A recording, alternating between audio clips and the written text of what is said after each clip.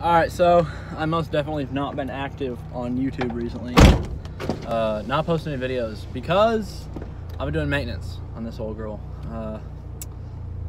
Haven't done a whole lot of really performance mods, but I'm gonna drive home and show y'all all the sort of maintenance things and stuff I've been working on and plans I got for the EJ. One of the issues with high idle, so you can see we're about where we're supposed to be right now.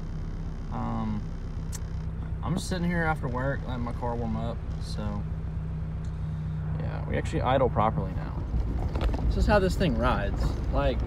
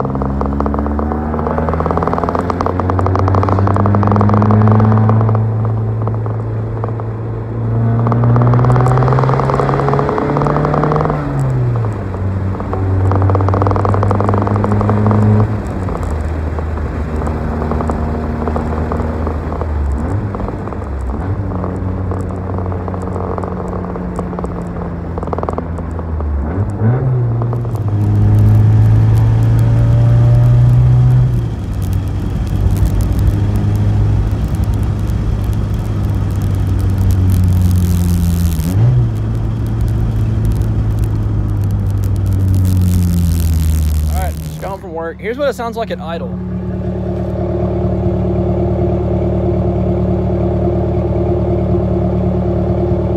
This is the old Honda, like, my windshield wipers, they vibrate. Everything on this interior just is so horrible. Like, it vibrates so much. It's awful. Alright, so I'm gonna, it's hard to do this one-handed. Gonna show you the engine, what I've done.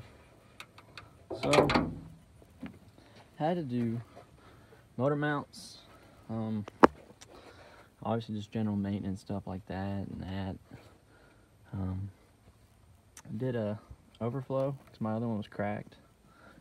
A valve cover gasket, new oil pan. Don't mind that, that's just scrapes.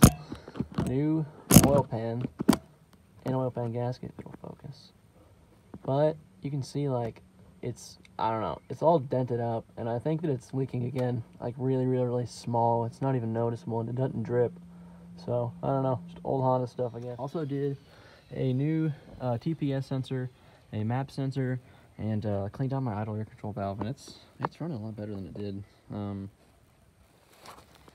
Also was throwing a code for a clogged cat, so I put that test pipe on there, and she runs great now. Other than just general maintenance, the mods is it's got these wheels. They're kind of banged up. They've got some small chips on them. I think the tire shop, I got my tires. These are new tires, newer tires. Somebody's sawing in the background, sorry. These are Toyo Extensas, but they, like, chipped them up. Like, it's not curb rash, it's just like chips on the paint from where the tire machine, I think. Yeah, new rotors and pads too. Yeah, also little front plate. Had a front lip, it cracked, it's foam. I'm gonna get another one. I want to get one of the little eBay ones.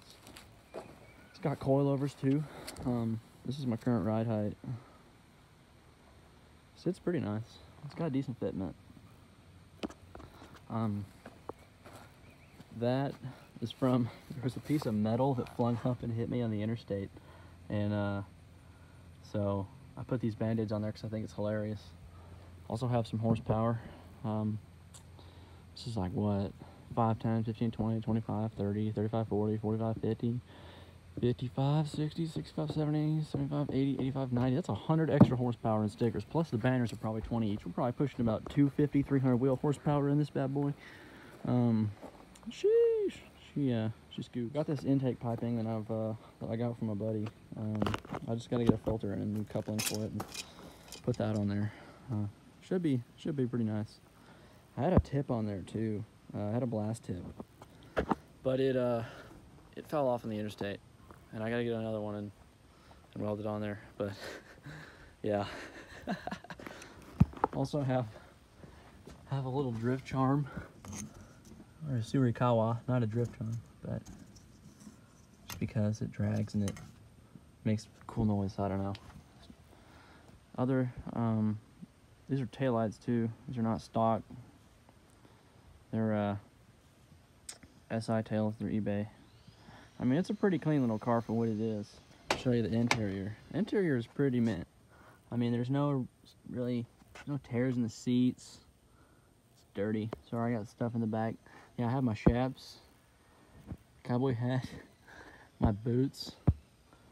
I mean, she's pretty clean for what she is. I gotta get a rear bumper too. That's one of the things I gotta fix is rear bumper. I don't really know what else. Probably this fender, but it's really not horrible. I gotta fix it, but I don't know. It's really not that bad. It's not a priority right now. My door handles are a priority though, because they are both broken. Like that one's broken. That one doesn't even open. But this driver's side one, it's broken off and it still opens and closes. But it's just, that's one of my main priorities right now, because I'm gonna have to go through the trunk if I don't fix it.